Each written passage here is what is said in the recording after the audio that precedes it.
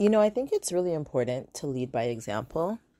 And I think authenticity, transparency, and vulnerability bring people together and help us all to move forward.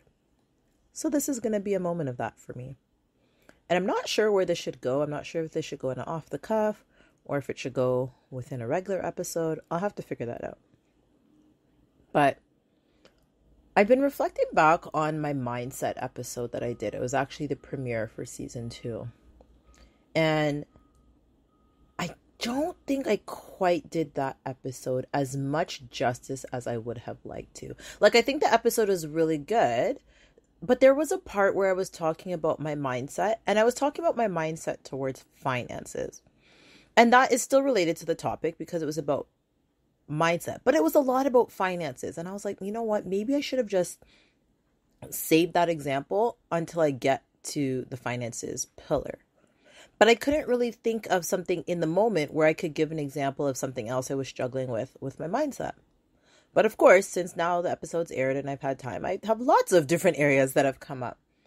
And I really wonder, should I re-record it? So I don't know if I'm going to re-record it or not. I mean, I don't re-record episodes, but that was just bothering me. Anyways, for now, this is the solution. We'll see if anything happens after. I guess this is probably going to have to be an off the cuff because this is becoming a ramble. But the point is, something I've kind of been struggling with around that's impacting my mindset is in relation to perceived credibility, I guess. I don't know. I'm literally processing this with you as I'm talking it through. But I'm very confident in my coaching. I'm very confident in my public speaking. I'm very confident in my workshops. I do a great job at all of those. I'm really talented in those areas. For whatever reason, and actually there's probably several reasons, like I have a very tiny social media following, okay? I'll be very transparent. My podcast following on Instagram is 94 followers, okay?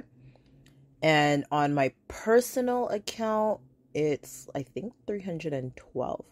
So both are pretty small. And so sometimes, and the thing is, if you know me, you know I don't care about that stuff. Like, I would be happy to delete Instagram off my phone and never go on it for the rest of my life. I do not care.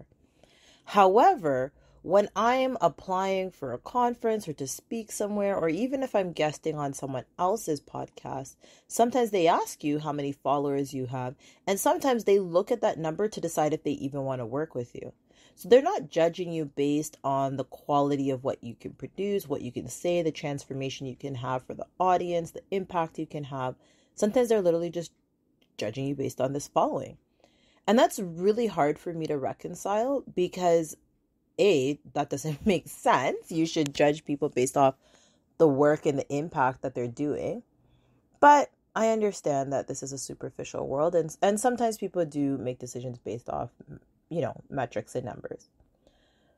But B, it's like I haven't leaned into those areas to make them as best it can be. And truthfully, it's just not my strong suit.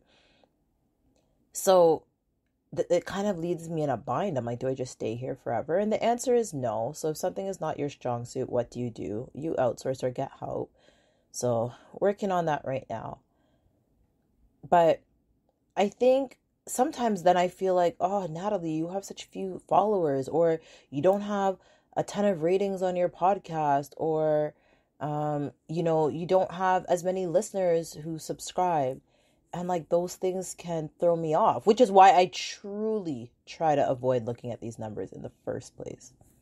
But sometimes they catch my eye, or sometimes I happen to click on the wrong button, even though I've been trying so hard to avoid it. I click on the button and then now I'm confronted with this data.